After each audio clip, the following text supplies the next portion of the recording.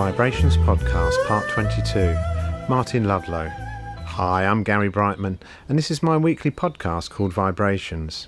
Established in 2018, Vibe is a book and music shop situated in Moi Wo on Lantau Island in Hong Kong. Our current top-selling books are The Flower Boat Girl by Larry Fain and The Snakes of Hong Kong Field Guide by Adam Francis, and I don't see this changing anytime soon.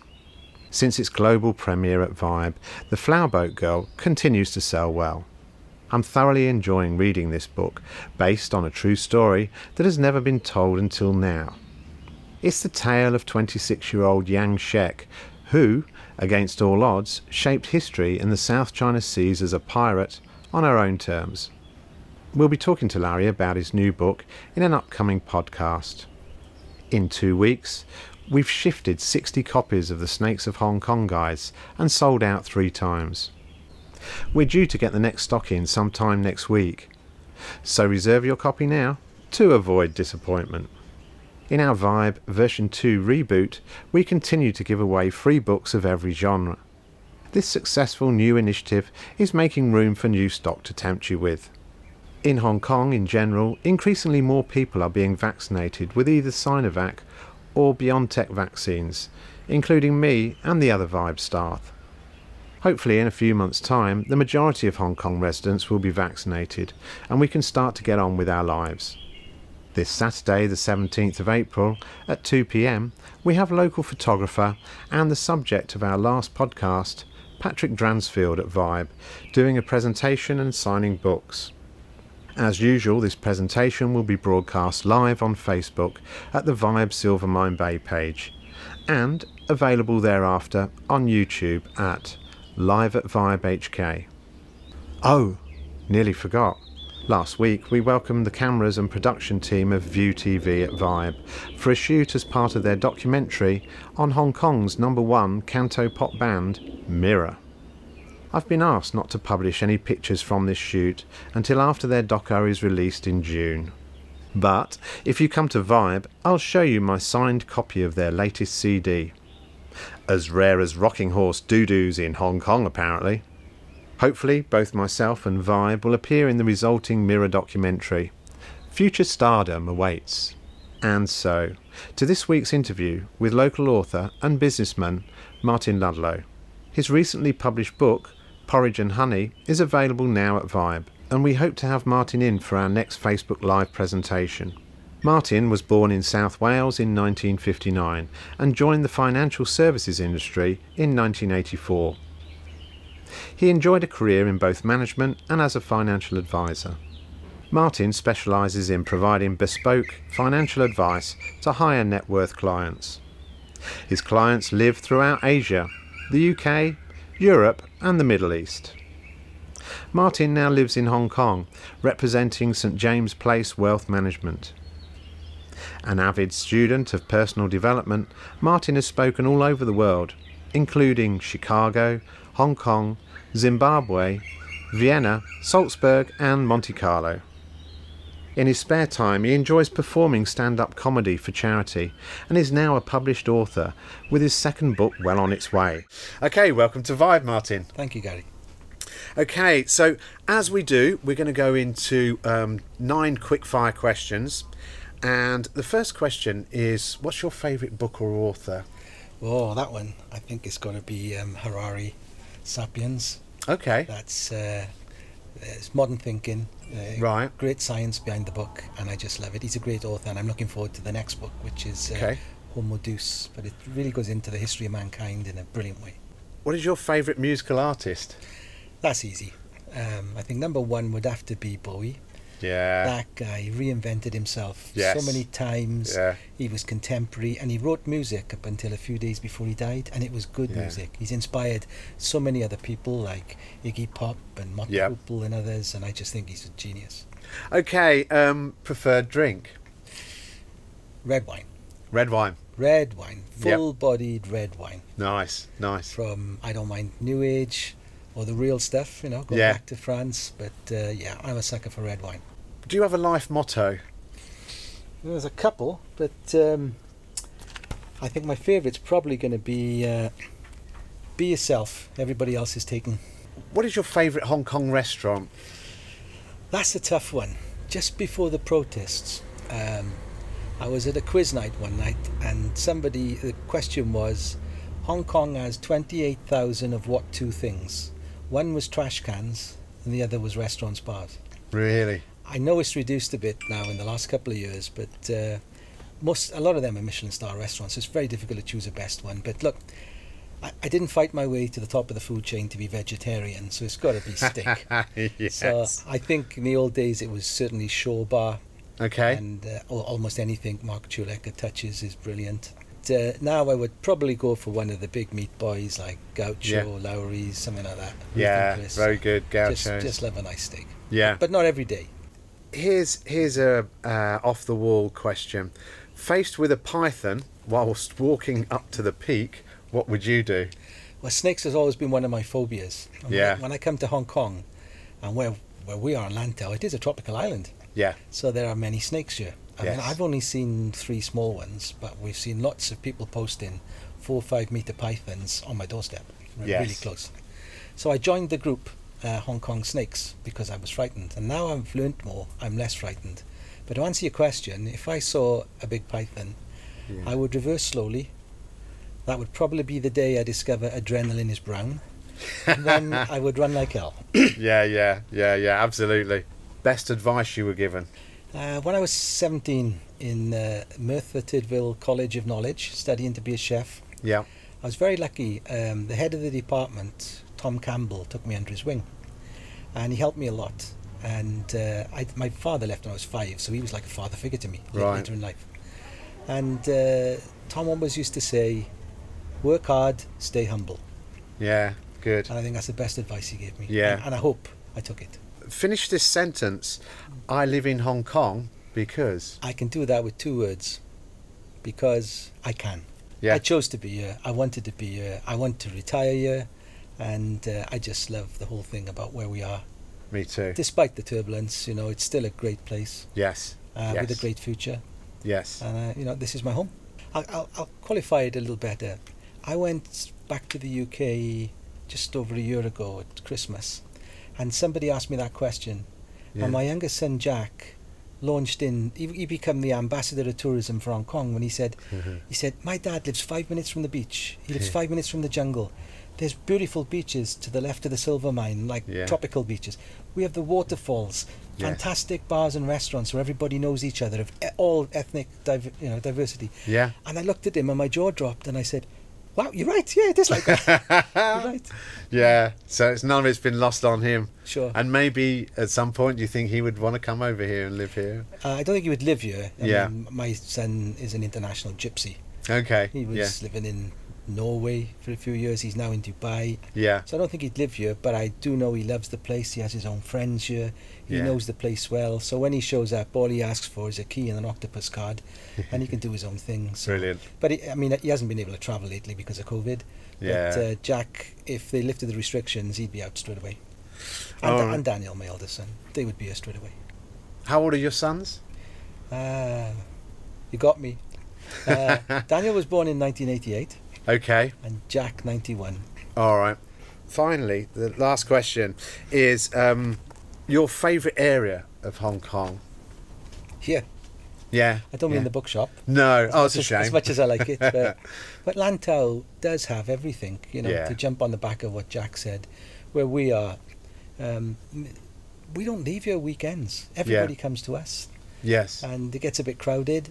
But we just go up the road and you've got great tourist attractions like the Big Buddha and all the little beaches on the way up the coast. Yeah. And just over a year ago, my nephew visited from the States with his lovely fiancée, and we got a cab down, coming down the coast, and she was shocked. And she said, this is not what I expected of Hong Kong. Where's all the big buildings? I said, they're across the ocean. And she just loved this whole area. She said, this is more like Cambodia, Vietnam, places like that than it is. Yeah. Because we walked home one night and she saw the buffaloes. To walk home past buffaloes. Oh, yeah. They live in Atlanta, Georgia. Yeah. It was very exotic for them. Mr. Fong was out with the big tortoises. Oh, yes. And I often race them. And sometimes I win. But I pie them first. Just so But, the listeners know, so Mr. Fong has two giant tortoises. I think they're about 40 years old or something. No idea. Can't remember, but anyway, he takes them out for walks. They're probably 2 or 3 foot off the ground, aren't they? They're pretty big guys. Well, the kids could ride them. Yeah. And you know, we've got Spider-Man riding around here on his bike, playing terrible music. Yeah, our own superhero. And it's such a quirky place. I've never been to a place like it, and I've been lucky enough to travel the world. I've seen every continent, and you know, I've just never lived in a place like this. Let's go back a bit to your sort of childhood, where you grew up. Merthyr Tydfil, back in the late 50s, early 1960s. That was your upbringing, I think, wasn't it? Yeah. Yeah. Yeah, we had quite a humble upbringing. I grew up on a council estate. Yeah. Single parent family. I was the eldest, but I had a very happy childhood growing up. We didn't have, well, we had everything except money. Yeah. Yeah. You know, we were, in my mind, we were quite rich. Yeah. Yeah. Other people just had the money, you know. But it was great, and we all helped each other. There was no unemployment. It was a great time, and it was great. It was very family orientated, so I spent a lot of time with my grandparents, as I state in the book. And for the dedication is to my grandparents. Yes. And I was very lucky to be part of that. And I mean, Merthyr, let's be honest, it is a rough town, or was a rough town, and there was some tough guys there. So it certainly taught me rules and values. Yeah. Yeah. And some of the most decent people in the world were there. One lovely memory was when I was about 18. I had this clapped out motorbike. All my friends had Suzukis and whatever. I had this old Czechoslovakian bike called CZ. Okay, my mates would call it C's Up. But on the weekends, I'd like to go down the Merthyr Labour Club with my grandfather to listen to the guys' stories. Yeah. They didn't have TVs, but they had the wireless, the radio. And they embellished the stories very well. But the Merthyr Labour Club, there was no class distinction there. You'd have lawyers, priests, accountants, bin men, all of life. And it was, to be in the lounge listening to those guys shaped a lot of my thinking. Really? And the banter was amazing, and my grandfather was very integral in there. He was very outspoken. Everybody said, how he never had a broken nose, we just don't know. But he, you know, Willie was a great guy and popular and spoke his mind. But now growing up in Merthyr was great for me. Well, my grandfather would come home from work in the mid-60s, give my grandmother his pay packet. Yeah. She'd give him 30 bob back, £1.50. That had to last him for the week, and he wouldn't dare ask her for more money. Yeah. But they didn't have a bank account. Never had a bank account. My mother didn't have a bank account until she was about 62. So everything was cash. If we couldn't afford it, we didn't have it. Okay, so you're in Merthyr up until your sort of late teens. When did you leave Merthyr? I left young, very young. I went into catering and I went into management very young. Okay. And I worked for Gran Met, which was a good father to me. And Gran Met taught me a lot. I started going on really good courses. I was beginning to do well in college because I wasn't particularly academic leaving school. But my mother was very proud when I was student of the year in the college. Yeah. And she'd get to meet the mayor and have drinks in his parlour. And that was good. I mean, I was proud of that. And then Gran Met put me on a region as an area manager from Big Triangle, from Bristol to Llanelli to Brecon. Okay. That was fantastic because I learned so much about different. We had industrial catering, we had schools, hospitals, restaurants. It was just fantastic for me, and I learned so much very, very quickly. Yeah. So I wasn't a chef for long. Right. Okay. Sort of went into management very young. Yeah, and then after that, I went into the money business. What age would you've been then? 24. So. Oh, okay. So still quite young. So after the the catering stuff. Well, we had a big recession, early 80s, late 70s, and we were contract caterers, and we had some chunky contracts like the BBC, HTV, things like that. Nice. And sorry, not BBC, but HTV. But everyone was cutting back. Yeah. And my last job was a great job. It was catering manager at the Western Mail and Echo, the local newspaper. Okay. So I've been part of the team that cooked for Margaret Thatcher, James Callaghan. Really? The heroes of the day. We did an amazing buffet in Bridgend for Princess Anne. Wow. And she didn't eat. No. No, suckling pigs, everything. And Suckling pigs. I had a wonderful team there. The chefs did us proud. Did you ever get to meet these people? Yeah. Really? Do you know what she wanted to do? Yeah. Rather than meet the management, because they can't carry cash, she couldn't touch anything. Yeah. She couldn't eat the food there, despite Buckingham Palace sending the menus. She wasn't allowed to eat, and but she asked to meet the staff. Yeah. And one of her team gave them all an envelope. It wasn't a red one like we do here. Yeah. But all the waitresses got a tip. How good is From that? Princess Anne. That's brilliant. And I thought that was lovely. And she wasn't interested in me or the management, but she'd ask questions. What does that lady do? Where does she live? How long has she been here?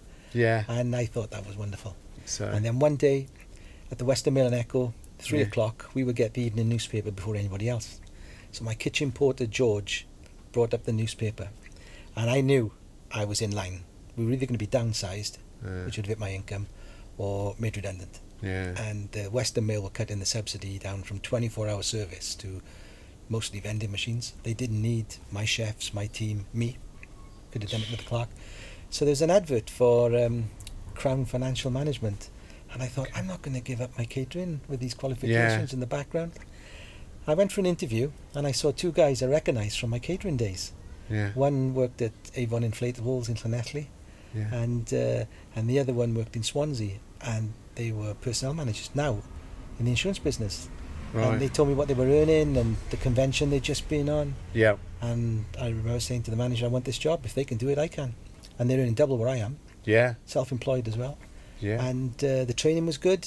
And then I grew, again went into management very quickly, building teams. Yeah. And then got into the corporate world. My last big position was with Guardian. I had about 400 people working for me. Guardian Royal Exchange. Guardian Royal, Service. of course. So we covered an area from Preston down to Plymouth. So I had half the country. Yeah. And I loved it because we had a great resource centre. The staff could learn. I'm very much into personal development. Yeah. And then in the mid-90s, same story. They were downsizing all the direct sales forces, appointed representatives, and they were great days. We had amazing conventions, and we did a great job. I mean, I'm still in the business, and a lot of the people I see now, I've got these plans from way back then, and it's the only money they've got. Right. And a lot of them things like bits and pieces of pensions all over the place, but they can't touch it. Yeah. So those plans have done their purpose, and they were sold. And there's no queue outside my office of people saying, I want to come and buy this, I want to come and buy that. Yeah. They were sold. It's different these days with how you market yourself and events and things. But when that shut down, I thought, I'm going to do it myself. Right. And I hope all these things I've been teaching these guys work, because now I'm going to do it myself. Yeah. And I did. And I did it. And I've still got a small business in the UK, which is looked after by a couple of locums. But my main focus now is here. Yeah, what made you come to Hong Kong? Okay.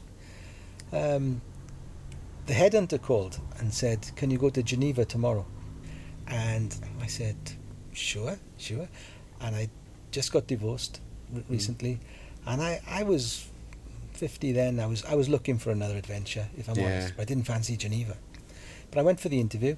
They offered me the job, and I went around the place, stayed overnight, and I said, this is overpriced, it's not me, I don't like the vibe. It's just not for me. It's a wonderful place, it's not for me. Yeah. And they said, well, we're opening up in Hong Kong soon. Okay. So I came here at my own expense, stayed here for a week, and fell in love with it immediately. Yeah. Because my friends who work in Dubai, Singapore, in the same industry, they often boast when we meet up here in Hong Kong, they say, oh, Dubai is very clean and sterile and modern, and Singapore is futuristic and this, that and the other. I said, you're right. But I said, Hong Kong has a pulse. Yes. You've got buildings here with bamboo scaffolding outside them. Yeah. Gigantic, modern, fantastic buildings next to old structures. Yes. And it works. Somehow it works. Yeah. And you've got all these islands around the place. You've got authentic Hong Kong. Yeah. You don't see a lot of that in Dubai. You don't see a lot of authentic Arab lifestyle. No. Same in Singapore now. It's really moved on, which is a good thing. And they're great places. But Hong Kong has a pulse. Yeah. And until recently, it was 24 hours. Yeah. So I came here, and I joined that same company from Geneva, who have since moved to Australia. I didn't want to go to Australia. Yeah. So I've worked here with a few different companies. Yep. And now with St James's Place, so I'm really enjoying, because it's a much easier brand. A lot of my work comes from lawyers and accountants. And yes. St James's Place are a FTSE 100 company. That's comforting. Yeah. They guarantee the advice, which is very comforting for people. And a great stable of products and services. So I think you're a client, aren't you? I am, absolutely. Yeah. Since you came to Hong Kong, have you always lived in Lantau? Yeah, when I first came here, I moved into Central, and I lived in Sai Pung for a couple of years. And I came here by accident. Didn't like it at first. It seemed at the time a little old and rustic for me, and I was used to this. I was becoming a city slicker, which is unusual. Yeah. But then, when I went to some of the places, I met some of the locals. I thought, I could like it here. And when I finally moved in, I loved it. I mean, now I've got some great friends. It's definitely a community. Yes. And in my next book, I talk about my brothers and sisters from all over the world that live here. Yeah. A Mexican sister, a Nepalese family. Right. You know, everything from African to Australian. They're all Americans. Yeah. Even the Americans. Even, I know, even the Americans. Yeah, so a bit of a melting pot. You moved into Moi Wo how many years ago? 5. 5 years ago, yeah. 5 years. And so you commute backwards and forwards? Not so much.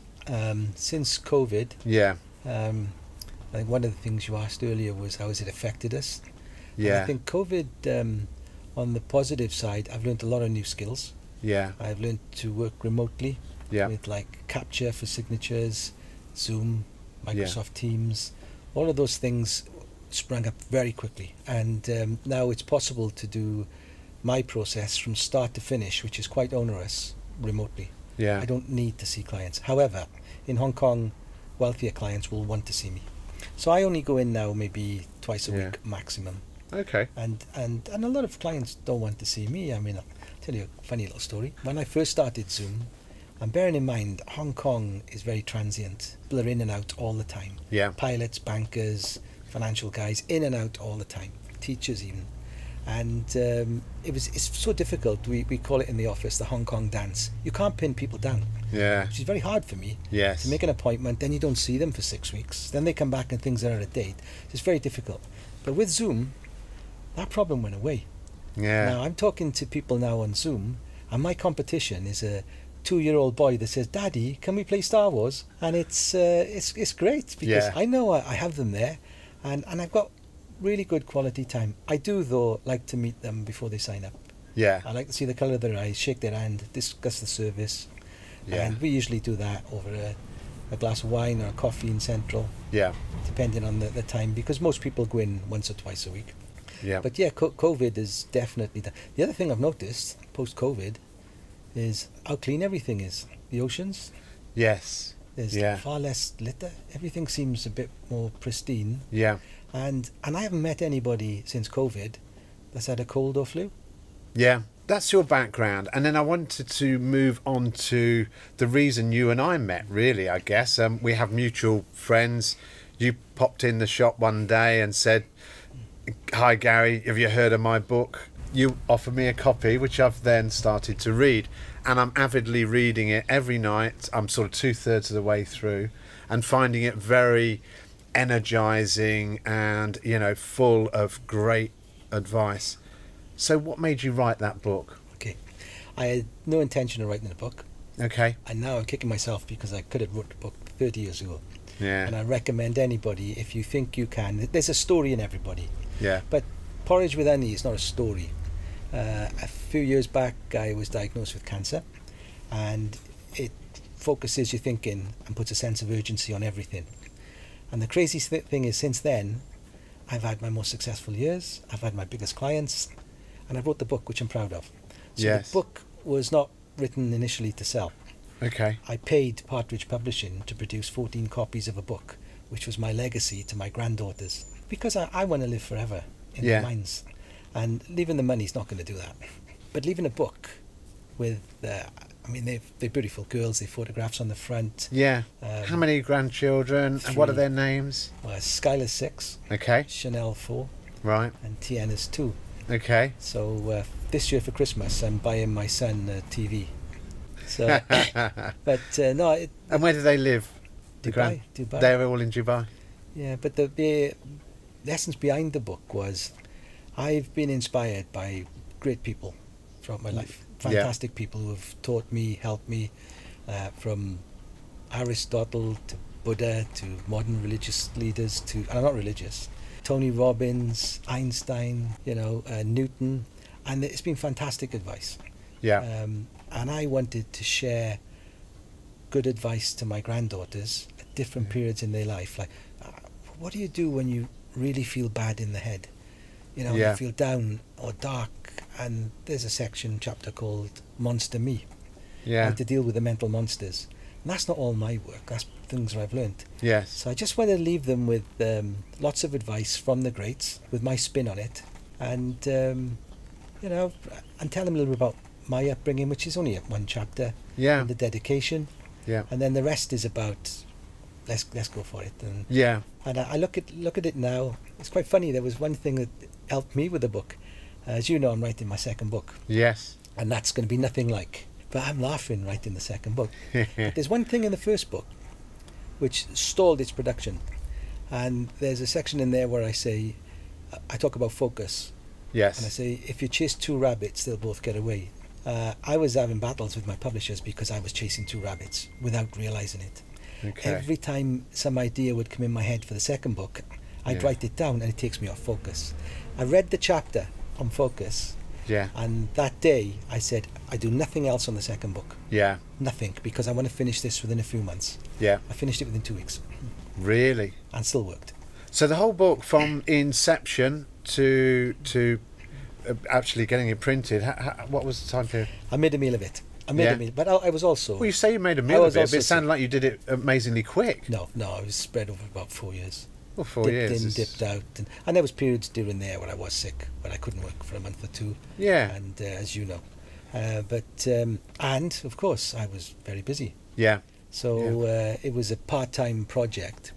And it was that little quote that got me to finish it. I said it wasn't meant to sell, but the publishers think it could sell. They think it would appeal to grandmothers, to mothers, to girls, to teenagers, to people into personal development. And it's what's been really humbling is the comments I've had back about the book have not come from grandmothers, mothers. I had a wonderful comment from a guy, from one of my son's friends. I've never met him. He bought the book. I don't know the guy. He bought the book and he just said, Marty said, this has really given me the kick up the butt I needed to get me focused. And I looked at this guy's background on social media. He's a very successful guy. I had a lovely text this morning off a chap Peter Price. Oh yes. And he said, this was not what I was expecting. And he said, well done. He said, it was a really positive message. And that was nice from Peter, because Peter's well travelled. He's a stately gentleman. Very direct talker. Very down to earth. If he didn't like that book, he'd tell me. Oh, you'd know about it. Absolutely. And, so I was pleased. I mean, that's done now, and my sons are very good at marketing, and they want to market it. But we've sold a few hundred copies already just from Facebook. As the book is sort of addressed to my granddaughters. It's not a story, but it's addressed to them. But in the introduction, I actually say, use it as a dip book. Dip in and out when you want to. Now, my youngest son is running an education company for barbering, and he was doing a session last week, and he sent me a chapter from my book, photograph. And I said, what are you doing? And he said, your section on goal setting, he said, I'm using today. And I said, oh, which part? And he said, fall in love with your obstacles. And I said, why did you choose that? And he said, well, Dad, you've always taught us that you set your goal, and then you look at what's in the way, all the obstacles. Then you plan a strategy to remove the obstacles, and you got your goal. If the obstacles are not there, there's nothing in your way. And I said, I'm really proud you're using that. And my eldest boy has marketed it very well. And he read it. I think he found it emotional because it's his daughters. And he's produced 3 wonderful daughters. They're great fun. They look so cute on the cover. If they were you now, you'd love them. I bet. I can absolutely see that in their faces. Okay, so you mentioned earlier, second book. So what's going to be in the second book? I never saw myself as an author. This was like a legacy. But as we were going through it, there's one lady, she's gone now, she was interviewing me, and I didn't see it, about my life and what was going on. And she said, your life's been turbulent, you sort of had it all, lost it all, got it back and lost it again. And I said, well, that's why I can give such good advice in the first book. Yeah. And she said, there's a story there. Yeah. And I said, oh, I'm not sure. And I'd started this. And then one day, I spent 9 months in France 3 years ago, south of France. And one day I'm in a bar with Big Joe Kelly. And Joe's a big Irishman. And I won't swear. Yeah. But we were both licking our wounds. To be fair, we'd both been conned a bit. Yeah. And I was coming back to Hong Kong. And he was... I never give up my home year, my job year, nothing. But it was a nice exotic project we went for. Didn't work out. And Joe and I were in the bar discussing our future, what we're going to do. And he told me a lot about his life. And then when we got into, growing up in Merthyr, the highs and the lows, the divorce was particularly hard for me. And a lot of changes in my life. We've both been screwed in business. That happens. Yeah. And then he got into the bit on cancer, and I beat it once. I tamed it second time, and then it come back. And then he said to me, he gave me a quote which I'll never forget.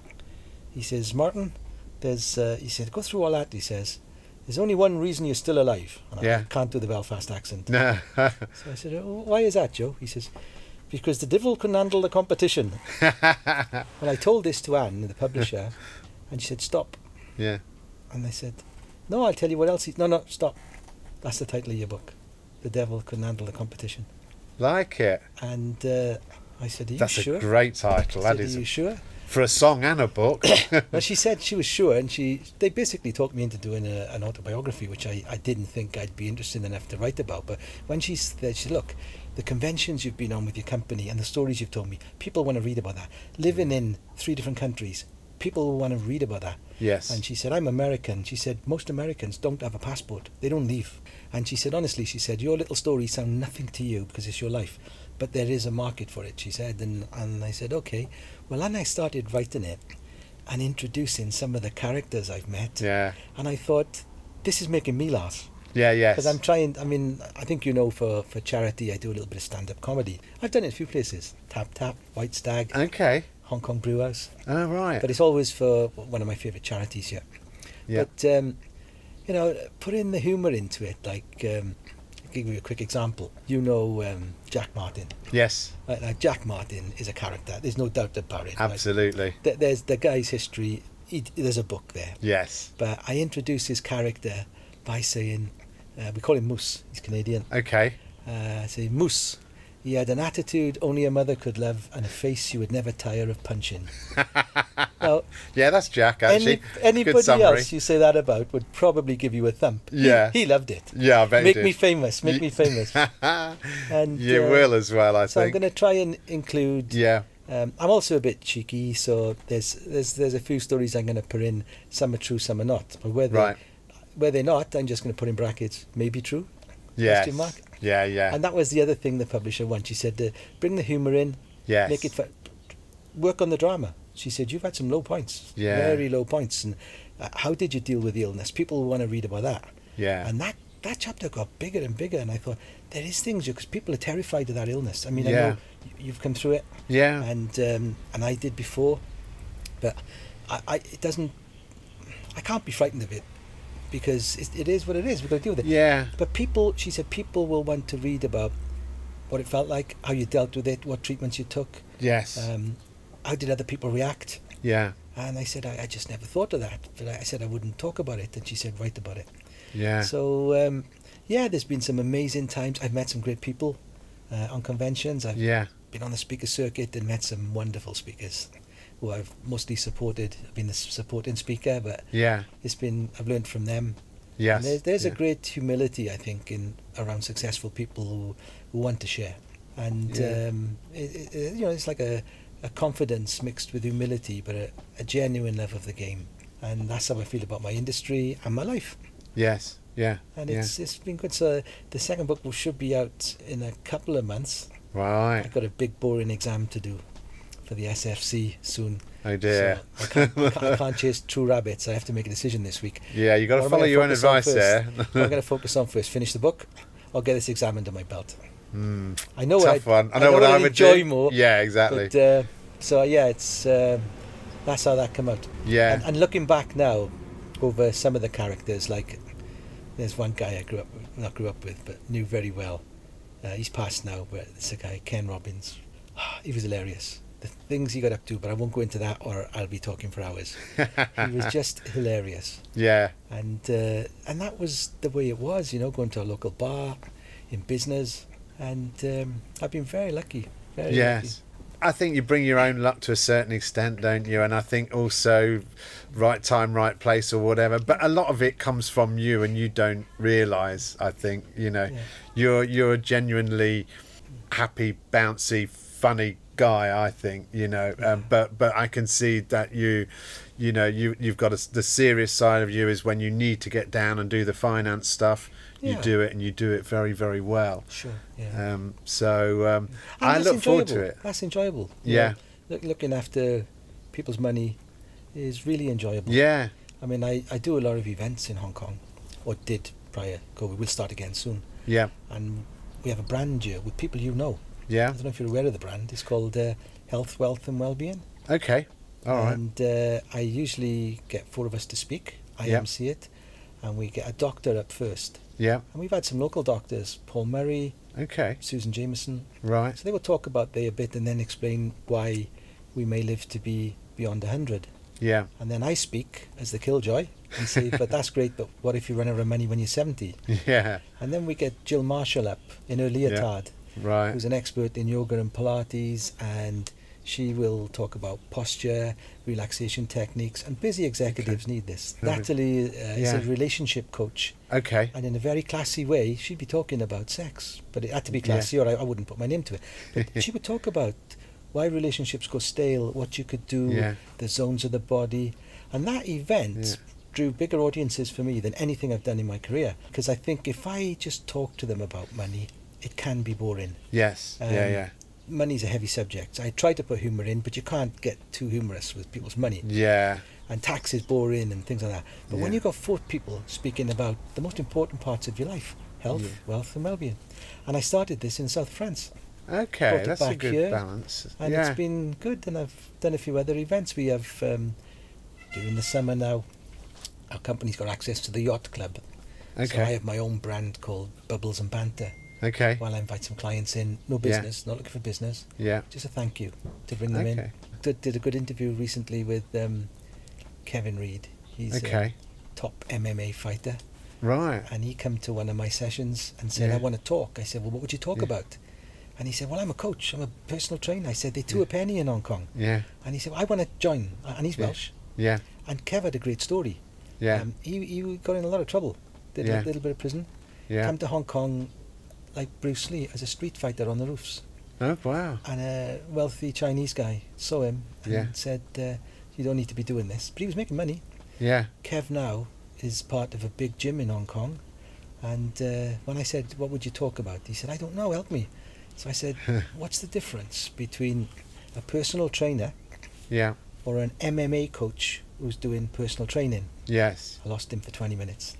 There you go. And he brought everything out, you know, the physical aspects, the confidence, the self-defense. I said, that's your talk. Yeah, brilliant. And then he signed himself into a retreat on Lantau for 2 weeks. Right. Meditation. Okay. And he was coming out the day before the seminar. Yeah. And there was no booze, no cigarettes, no meat, total focus, no phones. Yeah. For 2 weeks. Yeah. And when he came out, he was so relaxed, he made Perry Como look a nervous wreck. I thought he was going to burst into a coma. Yeah. And I saw him the day before and he said, I can't do it. And we had 20 people come into Jimmy's kitchen for a breakfast seminar. Right. And I said, Kev, you've got to do it. Do you know how hard it is to get 20 people to a seminar in Hong Kong? Yeah. And he said, I can't. I haven't had time. And I said, you've got a great story. He said, I haven't had time to prepare. And he said, and I've just come back and I got 10 appointments today. I said, okay, come tomorrow morning, I'll interview you.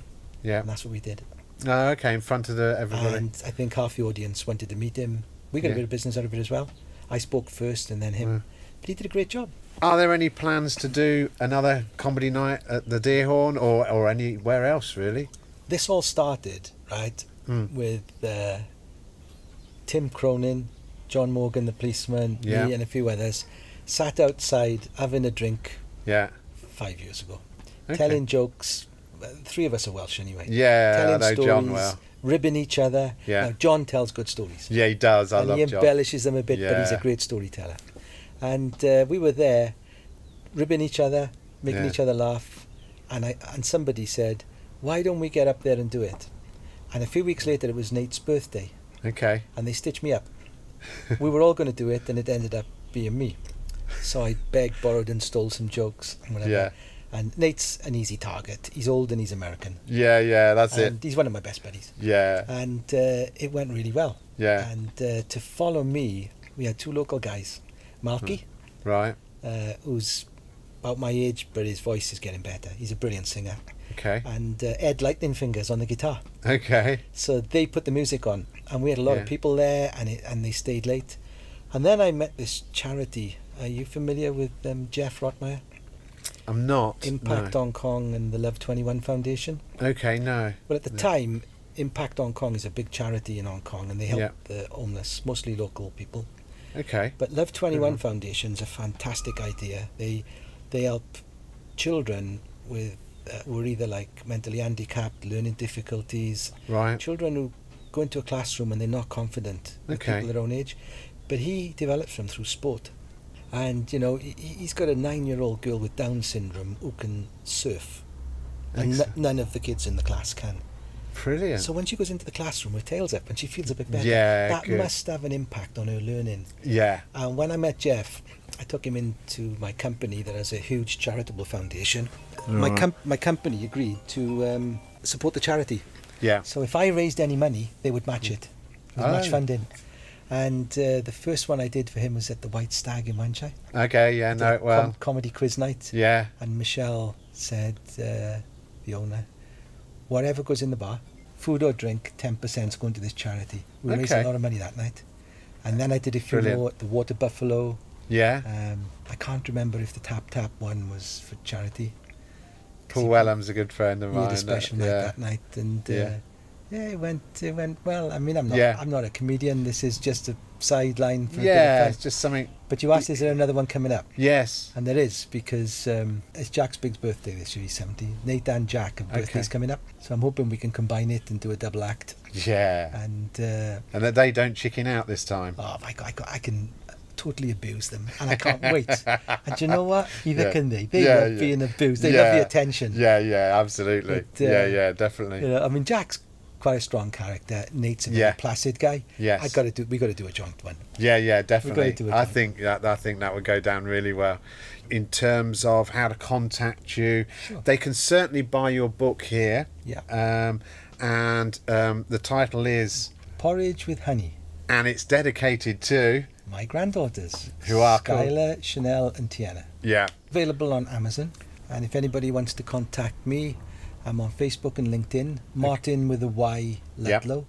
And one of my friends Googled yesterday, Martyn Ludlow Porridge with Honey, and there's a load of. I mean, I can't believe it. It's right at Really? the top. Yeah, right at the top. Martyn with. So there's about. excellent. I think I saw 3 or 4 pages of different booksellers. Yeah, Telephone number is 68715864, okay, and my private email is Martyn with a Y, Martyn Ludlow at hotmail.com. No numbers, no yeah, expletive, just Martyn Ludlow at hotmail.com. okay. And one last thing, actually, that I'm reminded of, you offered a wonderful thing, I thought. So in this shop, we give away books to helpers. We particularly like to support people who don't have the means necessarily and need some support. You offered me a PDF of your book, and you said to me, I can pass it to any of the helpers in Hong Kong that you felt it would benefit from it. Well, you inspired that. When I read, before I met you, that for the listeners, the domestic helpers in Hong Kong are primarily Filipino, Indonesian people. They work And Thai, long hours, and Thai, Yeah. They work very long hours, and they get 1 day off a week, and they don't earn much money. And you have been giving them access to free books. Yeah. They can come in, take the book, Yeah. and whatever. And I thought that was wonderful. And I know it's taken up, so it was your idea that inspired it. But yeah, Good. if people can't afford the book and want a copy, Yeah, then they can come to you yeah. and send them an electronic version free. I think that's brilliant. So if any of you employers out there, because I don't know how many of the helpers will listen to this, if you have helpers that you know, want this book on a PDF format, and you just let me know, or Martyn know, Sure. and we'll ensure that it goes to the right place. Yeah, but there's 3 versions now. We've got the hardback. I think it's about $30-something US. Okay. There's the softback, which I think we're selling here for just 150 Hong Kong. Yes. And Kindle, you can order through Amazon, which I believe is $3.99 US. Okay.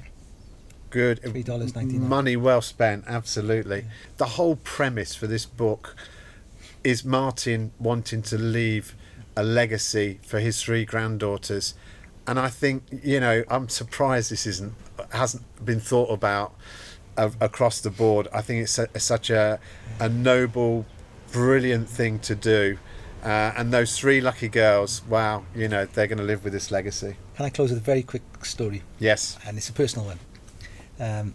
When I wrote the book, the girls didn't know. And the publishers have I think they've done a lovely job of the front cover. They have. I'm not very creative when it comes to that. So I sent the book signed to my granddaughters because I can't visit them. So I DHL'd them to Dubai. And they all call me, they don't call me Grandad, because when Skylar was born she couldn't say it. Right. So they call me Gandad Honky Conky. The books arrived, Daniel knew, he was expecting the DHL parcel. So he got the girls together and he sent me the video of the girls opening it, and the baby Tiana didn't know what to make of it, but the other 2, they were going up to the waiter saying, "This is off my Grandad Honky Conky, that's me." And they were so pleased of the book. And now Daniel says they showing people it's their book now. Yeah. It's not mine, it's their book. They show, this is my book and my Grandad Honky Conky did this. Oh, how lovely is that? But what was really nice was Shara, my daughter-in-law, has been reading them the book at night. And some of it's too old for them. This but she's reading like the introduction, and Skylar and Chanel are now asking, well, who was Grandad's granddad? And there's a bit in there about my sister. Yes. And she said, was Uncle Martyn and Grandad Onky Conky and Auntie Tweez ever young like us? And of course the answer is no, they weren't. No, it's the innocence. But I mean, my son and daughter-in-law, I think, will keep the legacy going because they've been, you know, courteous enough to read the book to them. Yeah. But what's been lovely is it's prompting questions from them which I didn't expect. Yeah. And I wish my ex-wife now, and I'd like to help her, probably not with a book, but maybe an interview about her family, so that my granddaughters can read about grandparents on the other side. Yeah. And just bits about their characters, personalities, because they come from great stock. Shara's parents are successful people, you know, and my ex-wife's come from a great family, and that's their blood. Yeah. And they should know more about it. Yeah, absolutely. I mean, they always used to say that as I was growing up, you know, you should always talk to your grandparents because they won't always be there, and what they've lived through, you know, our grandparents, they've lived through 2 world wars and, you know, some very tough times, and yet, you know, they've come through them, and how did they get through them? And it's important to get those stories out there and let them live forever. Yeah. And I could never underestimate the influence my grandparents had on my life. They weren't academic, but they were great rules, great values, great stories.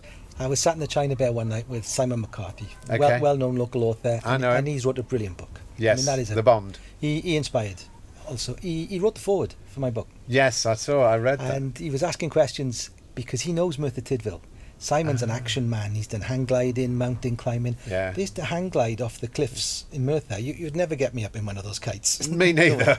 No. Yeah. But, it's crazy. But Simon said, when I read the dedication, he said, I could smell the coal. I know Merthyr. I love Merthyr. Wow. And he said, tell me just quickly a little bit about your mum.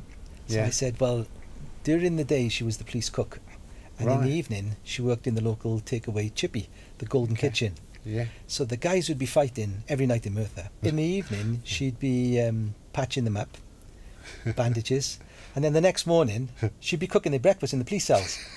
So one night, I'm in the That's brilliant. I'm in the Vulcan with a pretty girl from Bedlinog. I think I'm about 18. Yeah. And her name was Julie. Yeah. And there was a bunch of guys from Bedlinog who liked her. And I thought, I'm in trouble now. And they were giving me the look and beckoning. I thought, oh, I don't want this. I'm not a fighter, I'm a lover. Yeah. And with that, one of the hardest men in Merthyr come over and stared at me, and I thought, oh, I'm in deep trouble now. Yeah. And he said to me, are you Pat's boy? I said, yes. And he just looked at these guys, and there was 8 of them, and they ran. And I went to, he said, it's okay, don't need to thank. If you're Pat's boy, fine. I went home to my mum and I said, I'm glad you're my mum. Oh, wow. And she walked with a little tail up listening to Gene Pitney and Tommy Steele. How cool is that? But Simon said, are you Pat's boy? He said, that's a chapter. Oh, that's good. I like it. And I said, yeah, because my mum, very humble lady. Yeah. Not academic at all. Yeah. Low paid jobs. So yeah, she's featured more in the next book because my grandparents were the first. Okay, so that just remains for me to say, Martyn Ludlow, thank you very much for coming and talking to me at Vibe. Thank you, Gary, and I really appreciate your help. You can listen to all our podcasts published at SoundCloud under Gaz, or on YouTube under Live at VIBEHK, or follow the links from my website at vibehk.com. Finally, a reminder that Vibe is open 7 days a week, every day of the year, from 12 noon until approximately 6:30 p.m. Well, that's it for another week. Thanks for listening to the 22nd Vibe Book and Music Shop podcast called VIBErations. I'm Gary Brightman. You get my vibe? Can you imagine what this old island must have looked like to those Dutch sailors when they first saw it? Fresh green. Like a dream of a new world. They must have held their breath. Afraid it would disappear before they could touch it.